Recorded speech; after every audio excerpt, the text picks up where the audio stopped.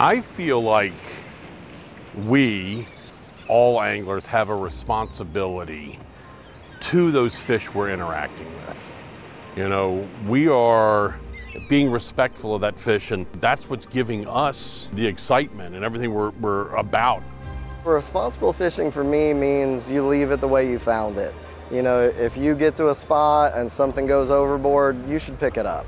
Even if you're driving and you see something in the water, I stop, and I'm teaching my kids this: get the net, scoop it out.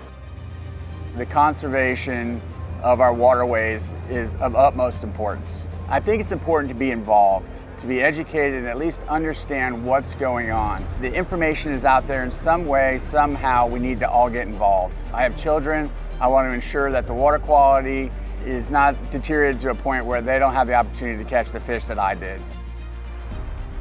Conservation and responsible fishing, I think those go hand in hand to me. I always look forward to working with junior anglers. I think a lot of it goes by actions. You know, everything is action driven. When the kids see your conservation efforts and they see what you do to try to protect the fish, they'll do the same thing. It's just like tossing a fish back overboard or releasing a fish back overboard. It comes down to handling fish with care, taking pride in what you're doing so it's protected for generations to come. Technology that we have at our fingertips now makes it easier for more people to be successful.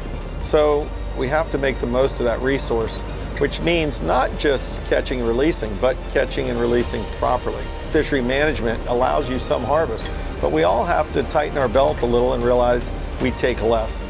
For the anglers to know that the sustainability of our fisheries is really up to them for taking care of the fisheries so that we'll have this go on for generations. You just can't take everything you catch. You can't be filling a bucket. That's not the quality of the day.